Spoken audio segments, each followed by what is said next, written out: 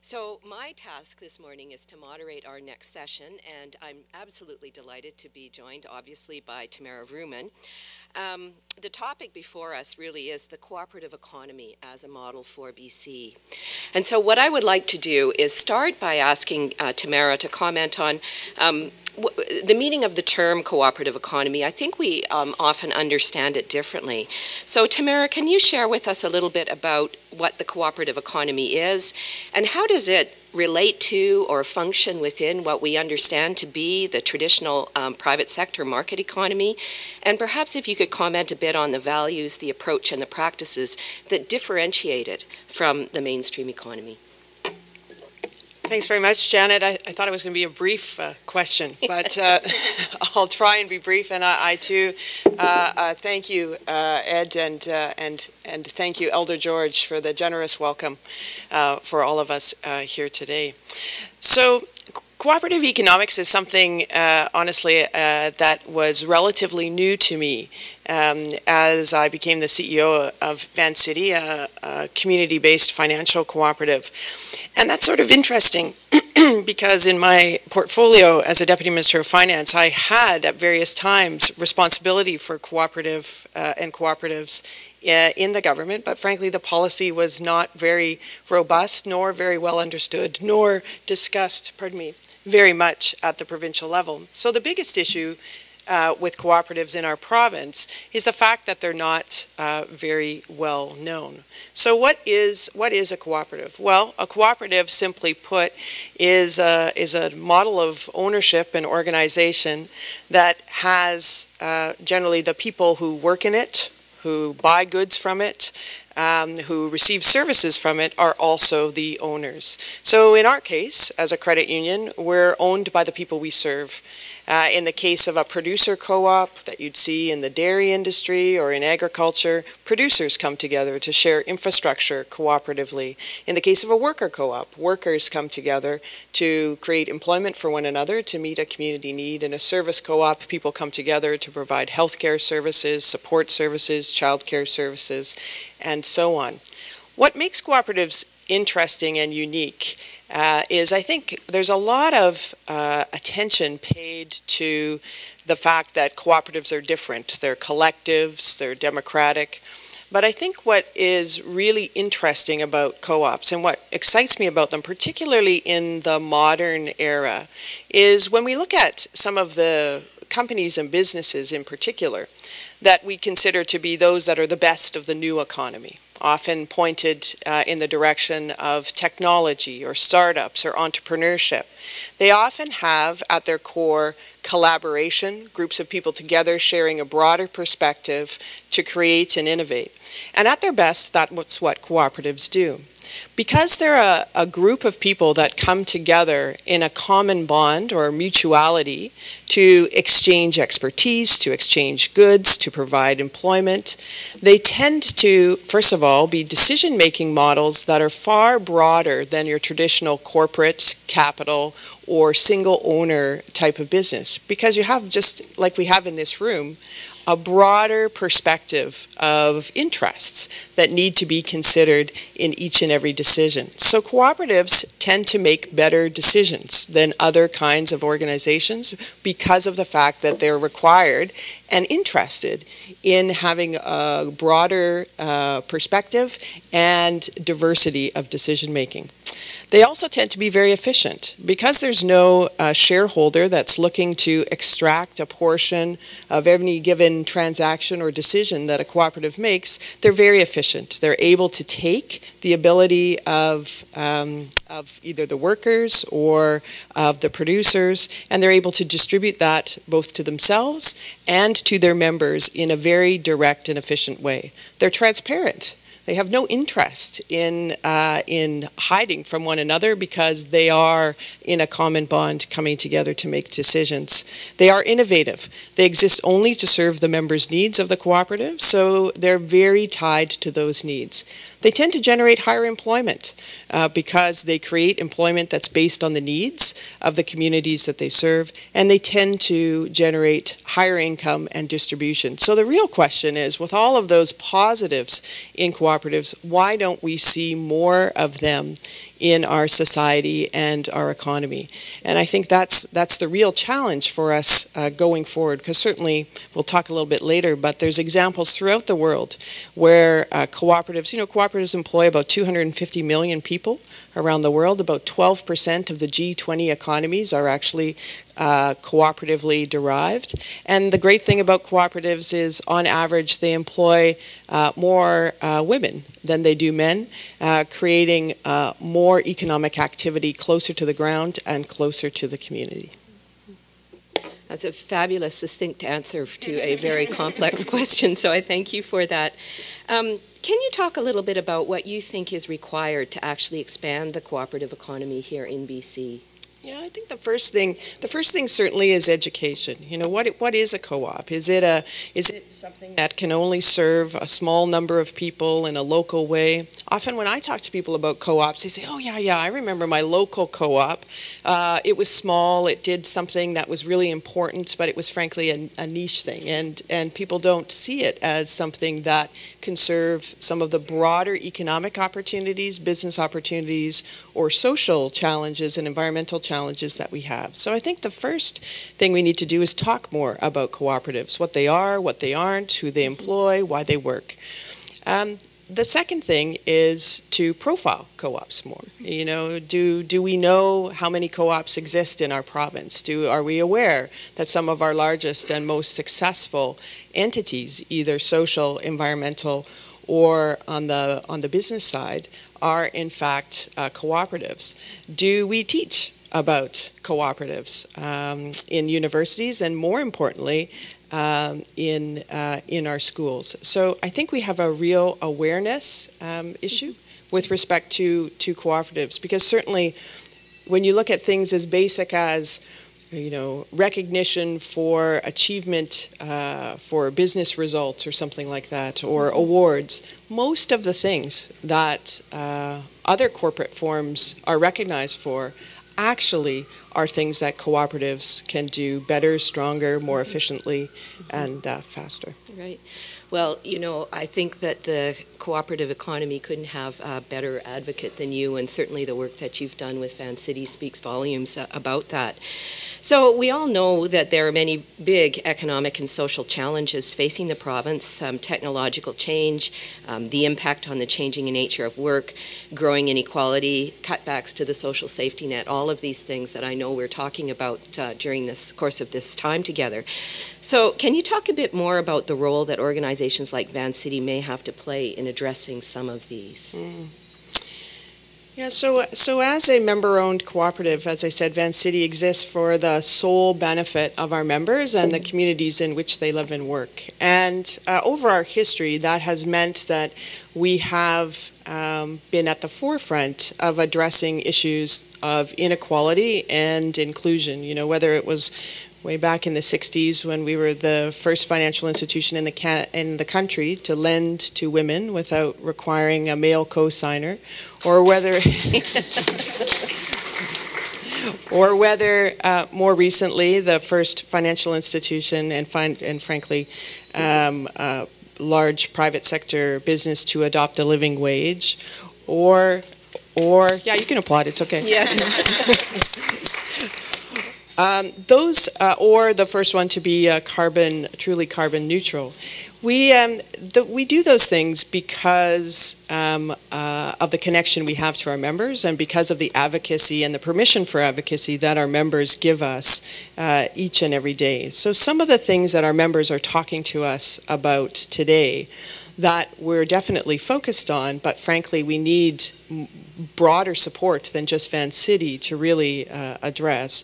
Obviously, issues of inequality and affordability on the housing side is huge.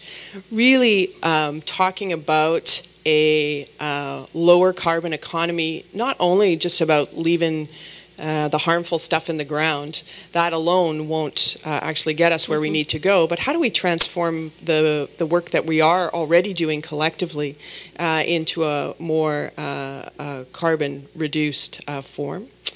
We certainly talk a lot about inclusion and welcoming newcomers and what are some of the models that we need to put in place. And one of the ones that I'm particularly interested in lately has been the issue of digital inequality, the digital divide, and digital literacy. You know, we often talk about technology as a great leveler. It's also a great generator potentially of inequality. And as we take a look at the fact that, yes, technology is becoming increasingly less expensive, nonetheless, there is an affordability gap. We've done some research that shows that people are foregoing food and the basics of life in order to pay their cell phone bill because they need to get those data plans in place because, frankly, you can't engage as a citizen in our community very easily without access to technology. And what does that look like if we have a young refugee, say, from Syria, who's 17 years old, who doesn't have the same access to technology as his longer-term settled 17-year-old counterpart? What does that mean in terms of his ability to participate, not only in the education system, but to maintain ties back home, learn the language of his new country? The social and economic costs of that are devastating. And then we also see in our own membership, even when people do have access to technology, do they know how to use it? We see the same thing with financial literacy. You know, what's happening with payday lenders and things. We understand that people have access to credit, but are they using it in a way that is responsible? Are they being supported to use it in a way that's independent? The same exists with technology. So I think there's really no shortage of things that an open, democratic, community-based corporate form can address, but those are just some of the things that we're thinking about recently. You know, your comments about technology are particularly interesting, I think, to me, and also something I've been thinking about a fair bit lately because, you know, the exponential pace of technological innovation, you know, has two consequences that I think are of great concern. One is the tendency to concentrate more and more wealth in the hands of fewer and fewer people. So a good example would be, I think Instagram was sold for $1 billion and the profits were shared among 14 staff. So again, that's an extreme example, but clearly that is the tendency. The second one, though, is the transformation of work. And I think many of us will be familiar with some recent work done by the Oxford Martin School, which predicts that the traditional U.S. economy could lose as much as 47% of traditional jobs in the space of 2 decades because of computerization, the fact that tasks that have traditionally been reserved for humans because they required complex communication and pattern recognition can now be largely computerized. So this in many ways is a positive thing and will open up many new opportunities for creative work. But the pace is so great that I think our social and our economic institutions aren't really set up to deal with change that's that rapid. So given that context, how do we actually resist the further bifurcation of society? And does the cooperative model have any answers for that? You know, I think that's a very interesting question, and you know, the short answer to that is what we really need is a co-op telco in this country. But the other, maybe you'll start one. Yeah, maybe. The other place to look. You know, there's some very interesting work coming out of. I think personally, I find an unlikely place, but Seoul, South Korea, and so in that particular city. They had a very bifurcated, to use that same word, economy, where you had, on the one hand, Samsung and everything that it created, and on the others, very small, very, very small, 1 and 2 employee businesses, and nothing in the middle. And so the leaders of Seoul became quite concerned that this inequality was going to continue to grow, and in fact they had no, to use a technological term, middleware in their economy, and it was starting to erode the social institutions as well. So they did quite a bit of research and work and decided that a cooperative economic model was the way to engage more investment in their community, engage more people in their community, very large community, Seoul, in order to create that bridge and start the redistribution of wealth, of literacy, of access, of education to a broader group within Seoul. And it's been an interesting experiment to watch. They consulted some of the world's foremost experts on cooperative economics from the University of Bologna and also from Mondragon in Spain.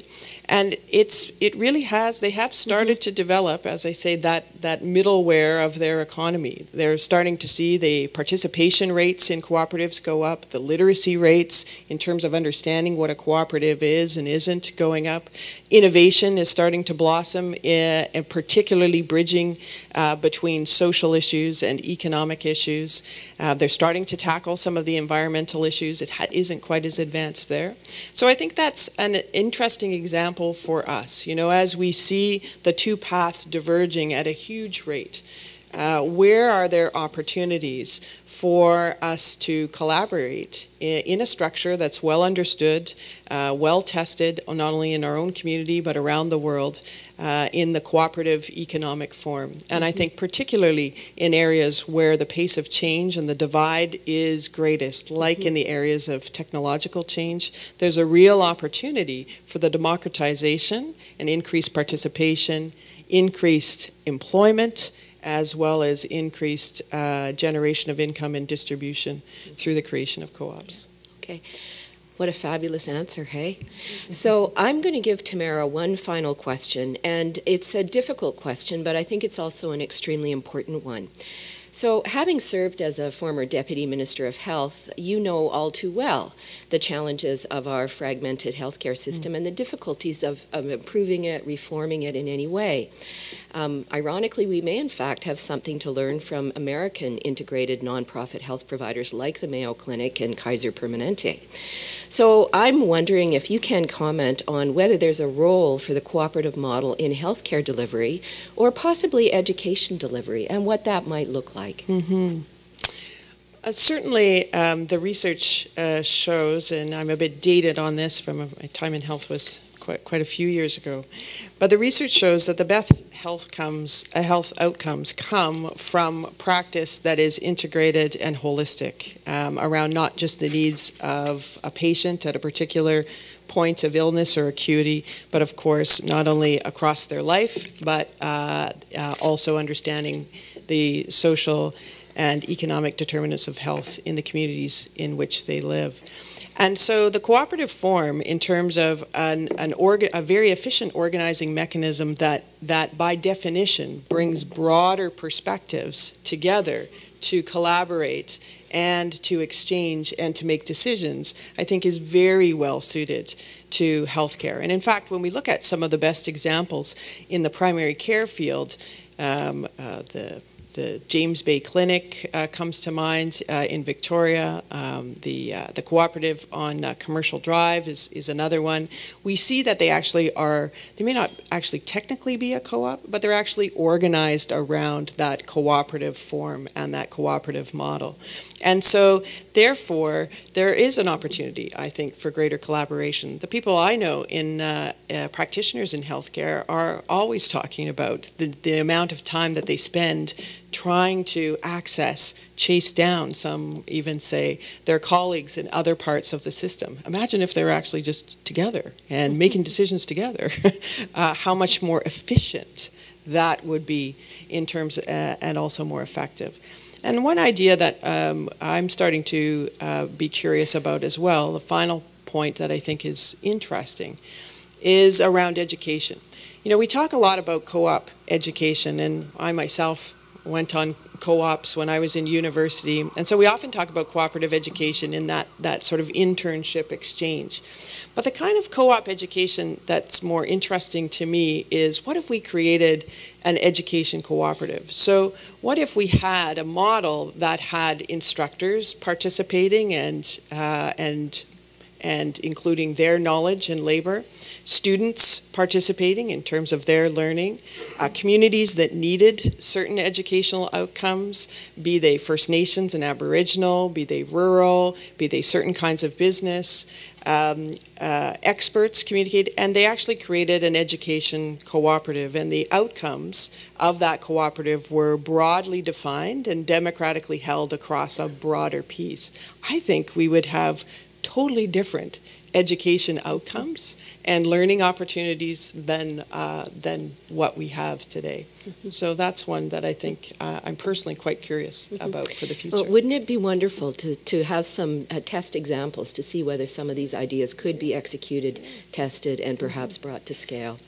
So most unfortunately, that brings us to the close of our all too brief conversation. But Tamara, I want to thank you for your very content-rich, I think thoughtful and stimulating perspective.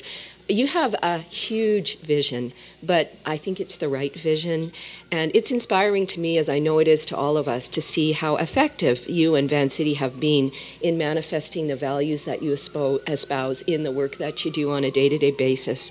So I want us all to thank Tamara very generously for joining us, but also for her leadership.